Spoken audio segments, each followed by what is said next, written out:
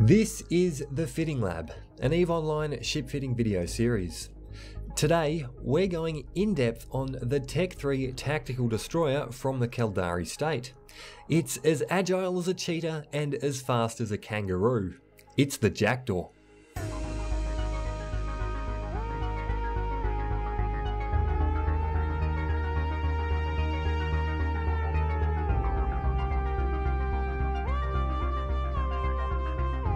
And welcome back to the Fitting Lab, where today we are covering, of course, the Jackdaw, which is it's not a ship that I have a hell of a lot of experience with.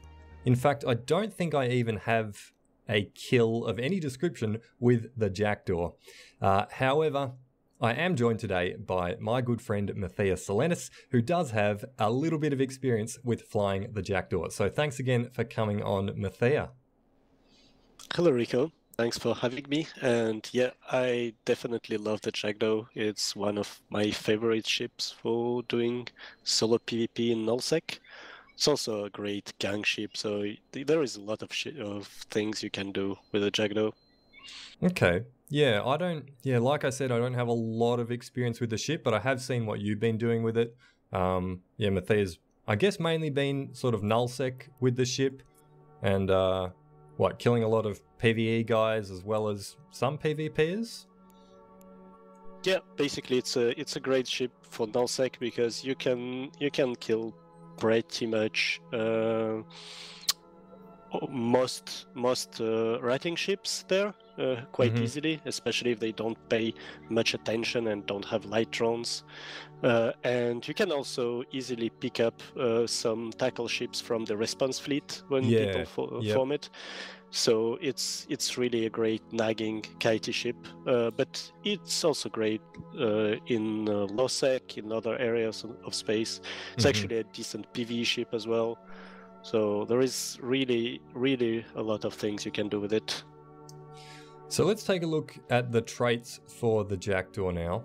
And we can see here, so we have 3% bonus to light missile and rocket launcher rate of fire, 15% reduction to missile launcher reload time, 5% reduction to module heat damage. Okay, so we can heat quite a lot with this.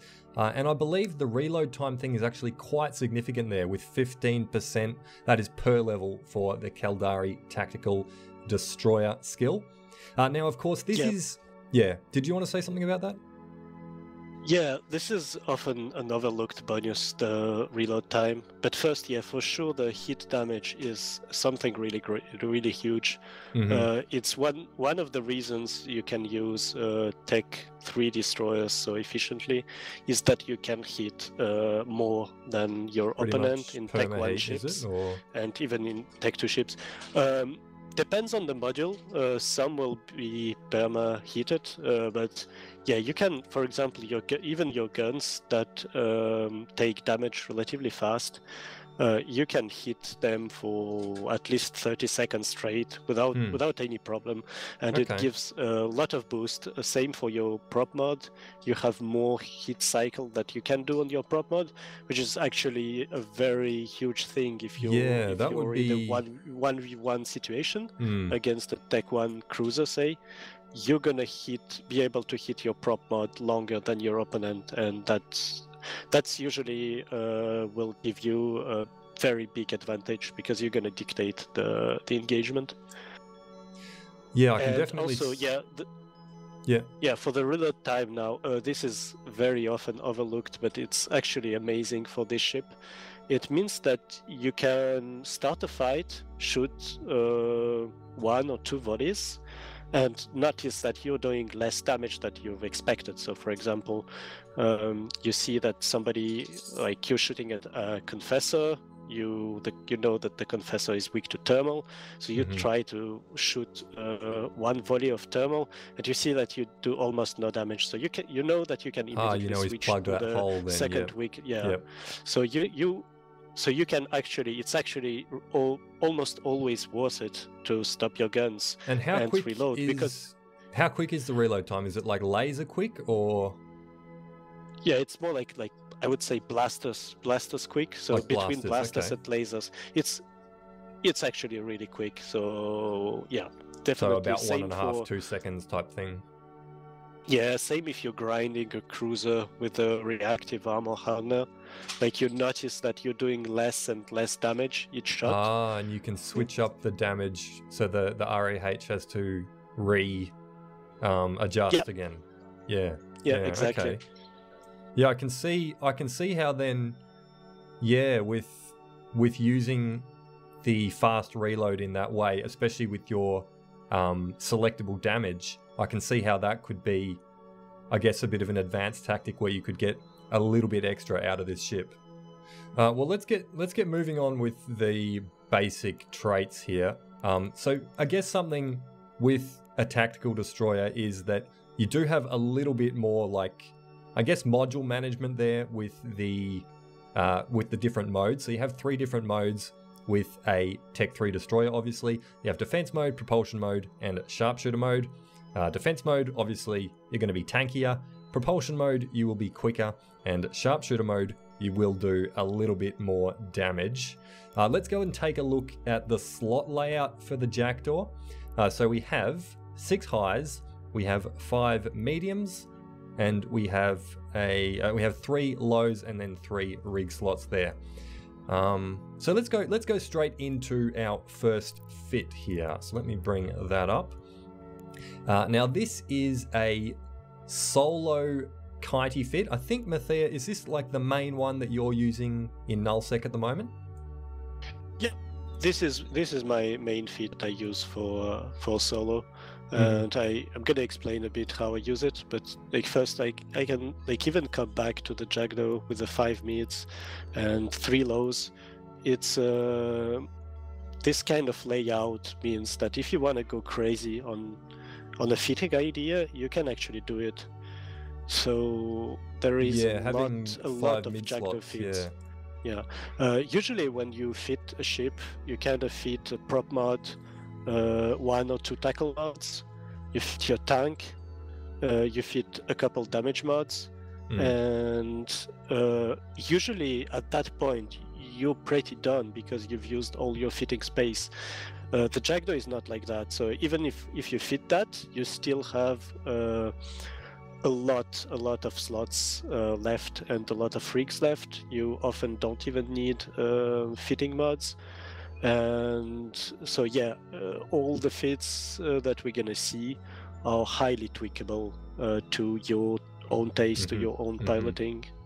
Yeah, no, it's having a ship with a lot of mid slots is always something that I really enjoy flying, because you have a lot of options for utility and different E-War options there as well.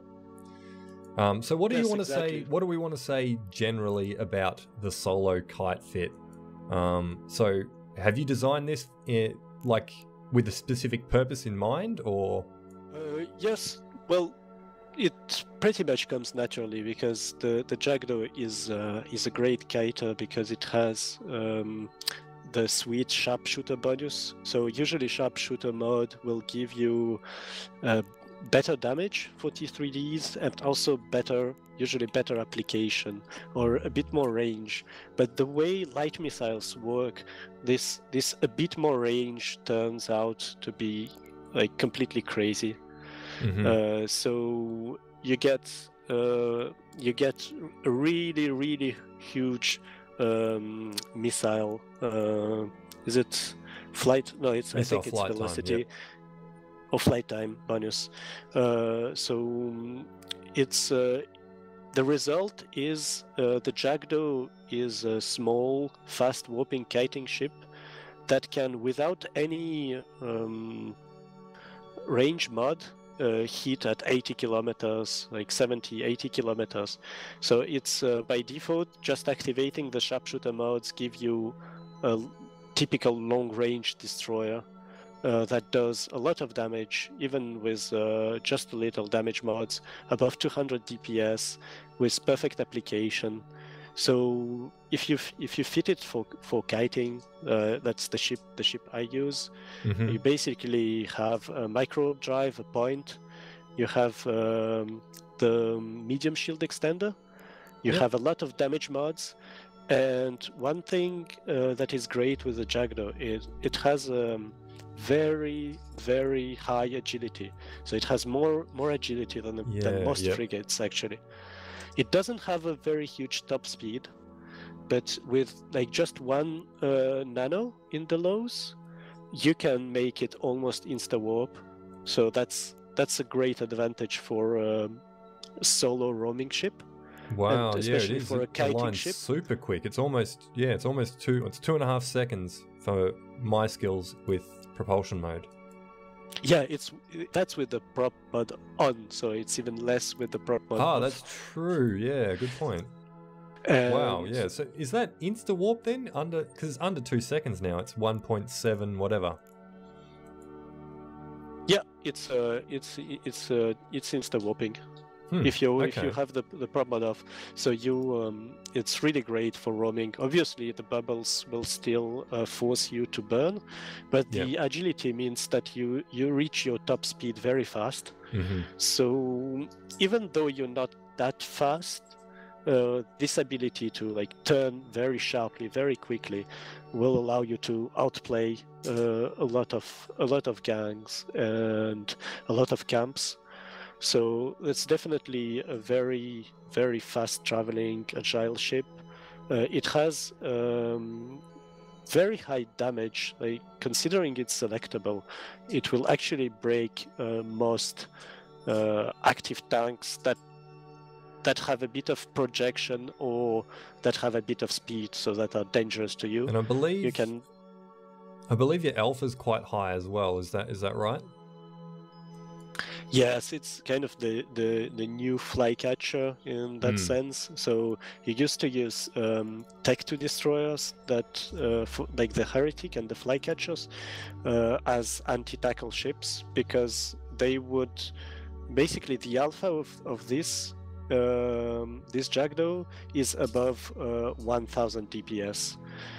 So an untanked frigate is something like 2.5, like a very like a poorly fit YOLO tackle ship is 2.5, 3,000 EHP. You only need 3 shots to get rid of it, because it's not gonna tank anything, because it will have MWD on. So you can. A lot of these small ships, before they realize the amount of damage you can put on them. Yeah, you can just. I can imagine you could definitely just blast, especially an active tanked frigate or fast tackle, off the field pretty quickly. Yeah. Oh yeah, especially if it's something. Especially if it's active tank, definitely, and even if it's passive, it's passive, for sure, it's gonna melt fast. The interceptors will take you a bit longer, because they will actually speed tank the damage if they are good pilots. If they ram into you, you can just web them, and they're gonna take full damage, and they're gonna die very fast though. So that's pretty much one of the purposes why I could fit more tank, but I kind of prefer having more control and more rely on piloting than on my tank. So that means that I will warp away a lot of times, just because I cannot sustain a lot of damage. So sum up the solo kite fit for us. So it's quite low tank, but it has good DPS and good alpha. It's pretty agile, and it's sort of middling speed, I suppose. Is that a pretty good sum up of the solo kite Jackdaw? Yes, I think it's a good sum up, and indeed it's middle speed, so you have to be careful, because some fast cruisers will be actually faster than you. So you definitely have to watch out for this. One thing I would like to add that I've already said, but like you can say it every minute with the Jackdaw, it's just the insane range you have. It gives you a lot of control, and it gives you. The fun thing is, like, for example, if people bring a caracal, you cannot come close to the caracal, because it's just gonna melt you with the damage very fast. But you can just sit 80 kilometers from the caracal and shoot at him. Yep. And like actually do significant damage, force him to run his MWD and his invuln, and after a minute this caracal is gonna have no cap. So you can really annoy people that bring big stuff to fight you, like stuff that is too big for you to fight. You can annoy these people and force them to kind of react to what you do, and bring, like, either they need to bring even bigger toys, or they need to bring fast tackle to land a scram on you, but you can kill that fastball. So yeah, that's why I think it's a great chip for solo, because not only it's flexible, but you can also kind of force people to play your game. You even have auto-targeting missiles, so these are funny. If you're jammed, for example, you can again, the reload bonus means that like you can reload to anything you want whenever you want. You just have to get used to that big drop down menu with a lot of ammunition to select, so you select it fast. Yeah, of course, there'll be a lot of different ammo types there. Yeah. But that's something you can like do, is just if you're jammed, you load auto-targeting missiles and you burn into that griffin that is a bit on the side of the fleet, and you just kill him, and like he doesn't understand what's happening, and he just dies. Yeah. So it's so always funny. Auto targeting. How do you make sure that you're going to hit the ECM ship if you're using an auto targeting missile? You're not. They are bugged and they work poorly, but they will hit something. So at least you have a chance. Right. So you basically you want to try and burn, I guess, to a position where the ECM ship is closest to you, but at the edge of your range, sort of thing. Yeah, exactly. Right. You want to be you don't really want to do that if you risk being tackled. And also speaking of ECM, one thing we overlooked with the sharpshooter bonus is that now sharpshooter gives you resistance to EWAR, such as ECM, sensor dampeners, missile disruption, for what is useful for us. This is actually super huge, because usually a traditional way of just shutting down that kind of fast long range kitey ships is just to bring sensor dumps. So you just dump them and they cannot shoot past 20 kilometers, because they just cannot lock past 20 kilometers. But the Jackdaw is just in sharpshooter mode is just completely undumpable, because the base locking range is 130 kilometers or something like that.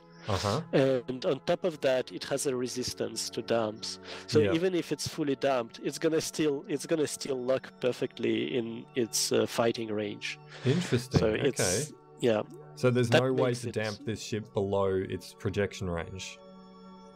Yep, and makes also it great in a gang at clearing enemy EVO ships. Because it's not fully immune, but it's very strong against, and it can project far away. That probably leads us to the next fit, actually. Yeah, okay. Just quickly before we do the next fit, in the cargo here you've got anti-pharmacon toxin. What was that again? Yeah, sadly this booster was very cheap a couple of months ago with the previous Project Discovery. Now it's a bit more expensive, but it's a very useful booster for kiting with light missiles. It gives you a little bit more flight time, but added to the huge base flight time of the Jackdaw, the bonus of the sharpshooter mod, and I have, like, in my fit I have one rig for longer range. If you drop the web, you could have a guidance computer there for even longer range, and the booster, the Toxot, will give you something like 10 kilometers, a bit less than 10 kilometers more range. So if you start going for range, it's fairly easy to get a Jackdaw that can shoot to 110 kilometers and even longer. Wow. Okay. Awesome. So that's a missile range booster then. All right. So moving on to the gang fit. I guess we'll blow through the rest of these pretty quick. So the gang fit, pretty similar to the solo kite fit, only obviously you're going to use it with a gang. It's a little bit more tanky, so we're actually talking, some decent-ish tank here. 23k EHP, it's telling me. Is that what we were going to get with all fives, Methea, pretty much? Yes, actually, when you speak about 3 destroyers, always hit your invulnerability field, because you have a bonus for hitting. So as something like the invulnerability field, you can pretty much hit it throughout the fight for a very, very long time. Yeah, hit for quite a while, yeah. And if you hit it on this ship, it's actually pretty crazy, the tank you have. So you first have about 26k EHP tank. That's your buffer. But you also have your resists are super high, so you have almost 80% across the board. You have an EM hole, so it looks like definitely don't want to be hit by long range laser ships. But for the rest, 80% across the board and 25k EHP means that if you're a gang with Logi, you will actually be tanking the other gang pretty efficiently. So this ship is like it's not meant for really using its tank, but it can go in defense mode and tank a lot. But for the rest, it's mainly the same feat as before. But with this kind of buffer. Because if you're fighting a large gang with your gang, you kind of really need to not be forced to warp away. EHP. And you can. So in this fit, you have a warp disruptor, but as always with the Jackdaw, if you have already a dedicated tackle with your gang, which you probably should have. And it's going to be much better at going in point range. So you can drop this disruptor for another guidance computer, or if you're worried about long range laser ships, you can fit an EM rig. You could. An EM amplifier, sorry, EM amplifier, or even maybe an active one if you manage your cap well. And the other thing often overlooked is the ability to fit an expanded probe launcher. That's great for gangs and that's great for solo. So for solo, you can obviously just scan people that are not paying attention, and you can actually get a lot of kills that way. And for a gang, it's actually very useful because what you can do is just pre-launch your probes and set them on yourself on like the smallest radius, and whenever you need a warp in to the enemy gang, you can just insta grab it. Press scan, and you can choose to warp to like an isolated target, or just warp at range to the enemy gang. Okay. So if you're sitting 150 off grid with someone, just constantly have your probes sitting there. And you can just go and pop whatever is more than 150 off and warp to it, or warp to it at range, or whatever you want. Yes, exactly. Yeah. And with the expanded probe launcher, I'm seeing for my skills here that I'm like one power grid short of being able to online it. Should I be able to online it with or do I need a 1% power grid implant? I think you even need a 2% power grid implant. What I would do usually is I would just it depends on the situation. So you might go run with implants, but I would just offline the ballistic control, for example, and online the probe launcher. If I feel that I need it, it's always possible to do that. Or you can offline the warp disruptor, for example, which is I mean, not, if you fit it's not a something big like deal. if you fit something like a compact medium shield extender, is that going to nerf your tank too much, or? Actually, I think the Relic Fleet is the one that takes the least power grid before the storylines ones that are Yeah, that you could are be right there. really Yeah. more expensive. But Yeah, you can, the Republic actually Fleet check. probably is the easiest fitting until you get to something crazy. Yeah. Yeah, you would need 2 storylines there, which are gonna cost you 20 million more total, which is, well, I think it's not the best the best choice. What you could do is like, this is an all 5 fit and it's pretty tight, but what you could do, like, usually I think the Goon Swarm fit has, instead of the nano, it will have power diagnostic system there. Yep. And that's going to give you a bit of extra cap life as well. You can do that, but you're losing speed. So you are losing speed, yeah, which is. I'd rather be forced to manage my ship a bit more, manage my cap, online, offline stuff, and have the speed. But that's more a personal choice. You can choose to go with a bit lower speed and lower align time. Yep. All right, let's keep moving through these. So we've got a dual prop passive fit next. So this is using rockets and then dual prop. So we do have a Tech 2 afterburner and a quad life restrained micro warp drive. Okay, so this one's the passive one. Again, we're doing 2 Republic Fleet medium shield extenders. It looks to be about the same sort of EHP. What's the general idea with this one? Yeah, it's going to be like still a bit better tank, because you have the damage control and you have better like full resist rigs. The idea is just to have an overall very flexible ship. That's what you can do with the amount of mid slots you have. So you use your micro drive mainly to get in range of stuff and to split the enemy gang.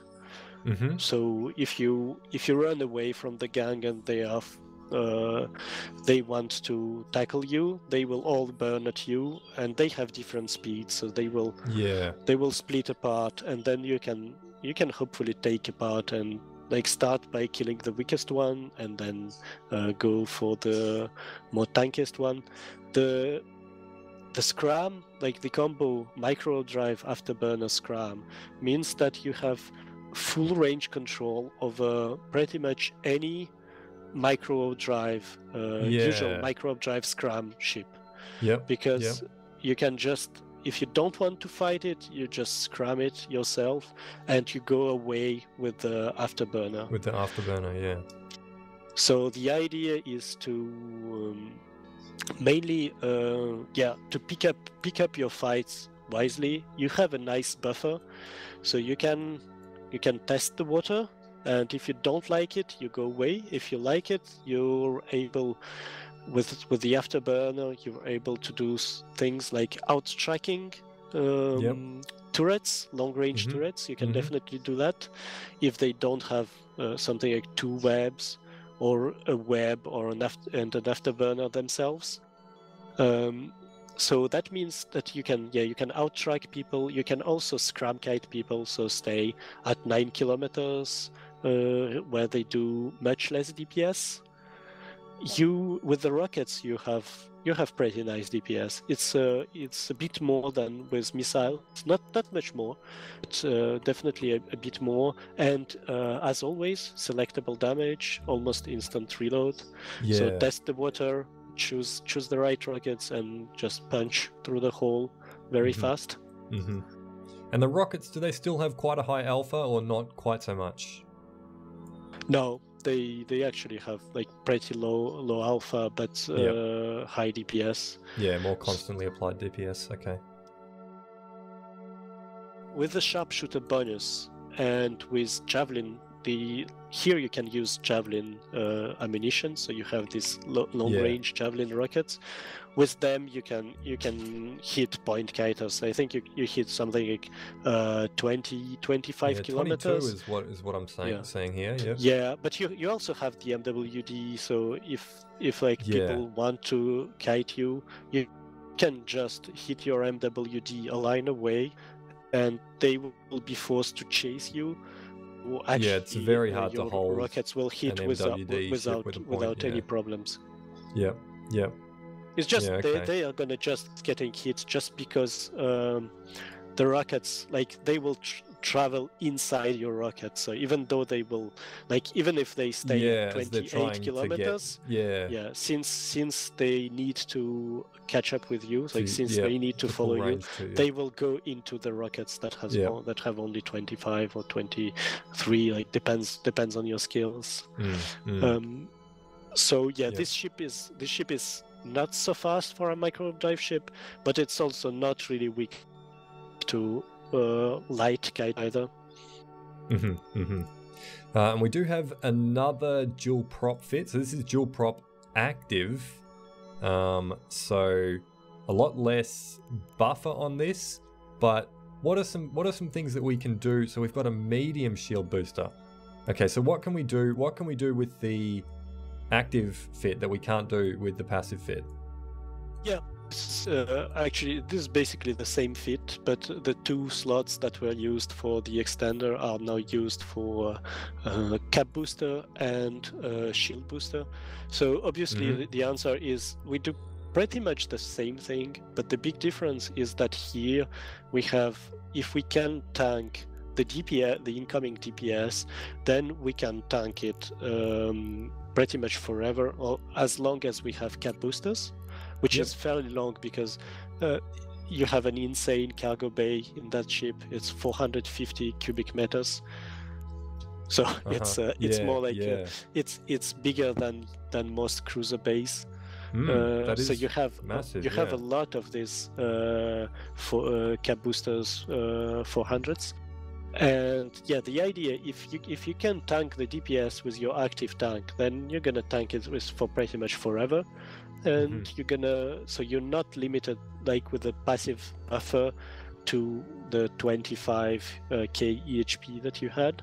Yeah, the buffer looks quite low. Yeah, even in defense mode, I've only got like 7k buffer. Yeah, I mean here not the overall, but just the shields, because that's the most important there. The shield can be alpha through, so be careful with what you engage, and like optionally you could change the rigs for more buffer if you're not comfortable like flying in a way that allows you to reduce damage all the time. Then definitely maybe put some buffer instead of the speed rig, for example. You should definitely use the blue peel booster. That will give you something like 20% boosting. Yeah, standard should give you 20% bonus. To your shield booster. So definitely use that one. Obviously, if you're in null-sec, this kind of fit gets crazy with crystal implants. And as said, it's more fragile than it was. And be careful because people can just alpha through your buffer. Alrighty, let's take a look at the last fit that we have. This is for PVE.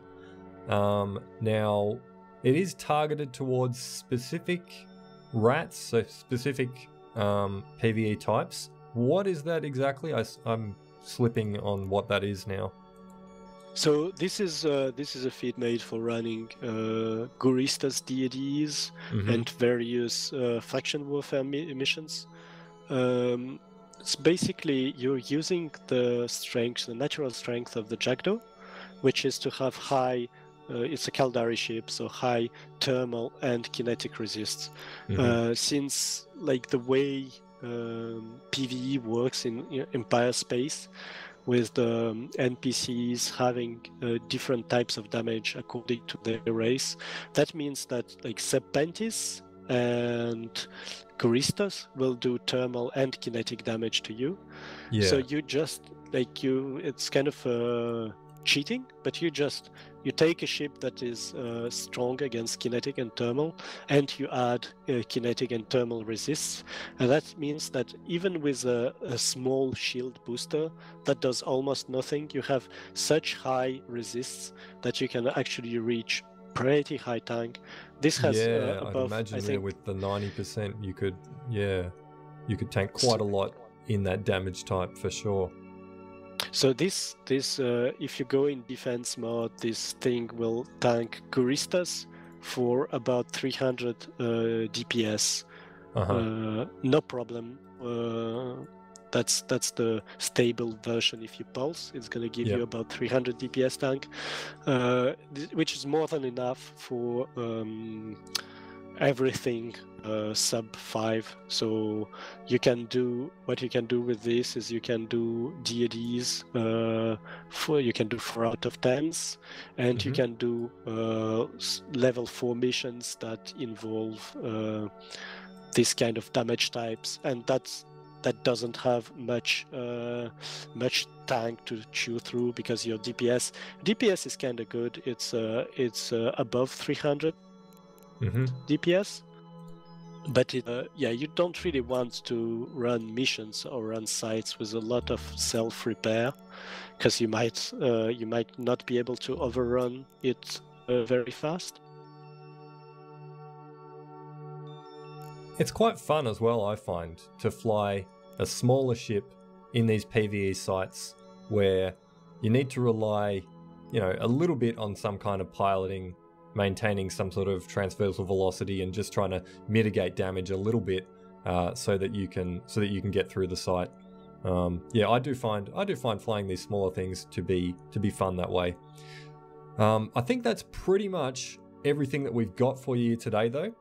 In the description of the video, you will find a link to all of the fits that we've talked about today, and I'll also leave a link there that will show you all of the NPC damage types, both what they deal, so the damage that the NPC will deal, and also what they are weak to. So with the Jackdaw here, that will be something that will be very useful for you, especially because you have selectable damage, so you can select any damage type, and then of course you can tank very well there for thermal and kinetic damages. Methea, are there any final words that you want to give us on the Jackdaw here today? Yes, just saying that if you haven't yet tried the Jackdaw, try it. It's an awesome ship. It's a very powerful ship. Sadly, now people know that it's powerful. There was that sweet moment after the overall T3D nerf, and people considered that, because the Jackdaw was good before, but it was a bit gimmicky and not as good overall. And now it's it became one of the strongest T3 destroyers, and not everybody knows that yet. So you will get easy kills with that. You will get fun kills. You can and definitely try it and fit it in your own way, because you always have, like, in all the feats there, you basically have at least 3 slots each time that you can swap and fit that you have different options for. Yep. Awesome. Yeah, so you can use the fits that we've given you as a base to work from, and tweak them to your style of flying. And definitely flying the Jackdaw is something that I'm going to have to get around to. I believe actually the skill that I'm training in my queue right now is Caldari Tactical Destroyer 5. So hopefully soon I will get out and fly a Jackdaw myself. Methea, thanks heaps for coming on once again today. Thank you, Rico. No worries, and thank you very much for watching. So until next time, remember, as always, from myself and Methea Selenis, fly dangerous.